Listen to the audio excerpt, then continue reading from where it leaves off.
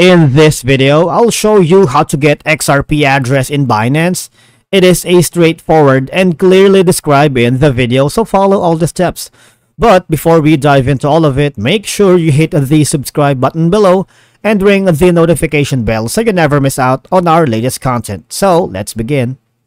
Okay, so the first thing we need to do is to get your account verified for now, because we need to deposit an XRP to our balance in Binance. If you haven't done so, you have to make some deposits for you to be able to withdraw or transfer, and that would be the time you can get an XRP address. So simply say, for example, here there are like 350 plus coins that you can choose from. Say for example we are choosing XRP right here. All right, so as of the moment, this is the current value market. All right, say for example we are going to buy this XRP right here or deposit it in our account. If you wanted to buy it here right now, Binance has the lowest transaction fee rate amongst all major trading platforms, including Coinbase, Kraken. Binance is like 0.1, and here are the prices today.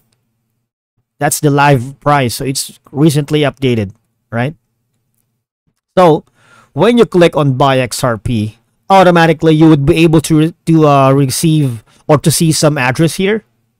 But of course, I haven't had my account verified yet, so I won't be able to look on the live XRP address. But you would be able to see here, all right, the XRP address.